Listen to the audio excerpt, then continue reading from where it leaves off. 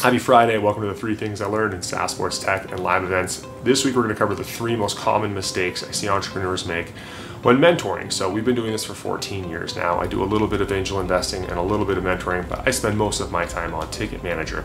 And as such, I've seen hundreds of businesses over the past decade plus, most of which have failed, a few of which have been great successes.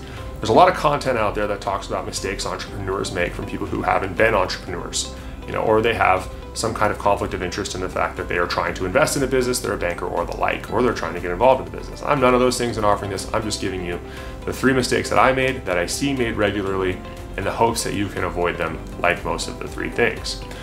Number 1, entrepreneurs are overly defensive. It makes total sense.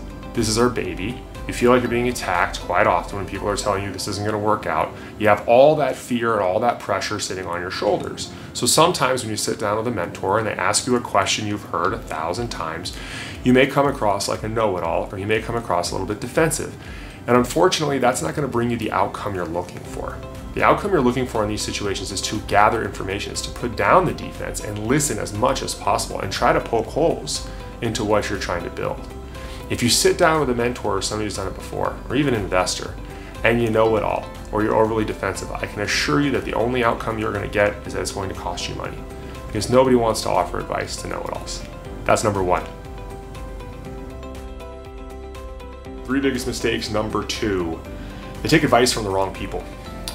Being an entrepreneur, a mentor, an angel investor, or a VC has grown in prominence over the last 15 years. It's very sexy. It's the joke we used to make when we moved to LA, that everybody's an actor, dancer, producer, whatever. Well, now everybody's an angel investor or a mentor. You look at some of these programs, they have hundreds of mentors, and it's interesting because none of them have, very few of them have actual experience operating a business through that process. One of the easiest ways to see how a business is going to do is by looking at who they're taking advice from. It's difficult because you want to be surrounded by people that are friendly and that people who are loving, and you just get a lot of bad news in your first couple years of being an entrepreneur. It's really important that you find people who have done this before and who will tell you the truth, whether you like it or not. When you find those entrepreneurs, the ones who aren't defensive and the ones who take advice from the right people, well, now we're on the right track. That's number 2. Number 3, they partner with their friends. I get it. We all want to partner with our friends. There's so many great stories of that. A lot of exceptions of where that's worked out terrifically. But what you're really looking for is somebody who complements you very well. I'll use a very simple example in Steve Jobs and Steve Wozniak. What works better than working with your friends is working with people who are the absolute best at the things that complement what you're trying to do. That doesn't mean you can't work with your friends, but maybe you need a different partner who's going to be the executive level as you. Every single seed stage investor we talked to was very concerned about the fact that 3 of us were friends and we were the 3 amigos, and it was split 3 ways. They told us it was a big mistake, and it was a big mistake.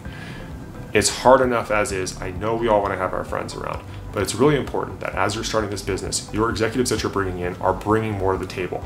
Maybe that is your friend who can do that, but you got to make sure you got the best A player that's with you in the foxhole. Those are the 3 common mistakes that I see when I talk to entrepreneurs, especially through mentorship.